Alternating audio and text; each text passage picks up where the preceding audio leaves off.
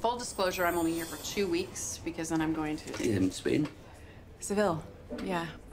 I'm taking a 6-month photography course there. Wow, that's exciting. Very. I thought you worked in a brewery. I did. Things happen. Because of the divorce.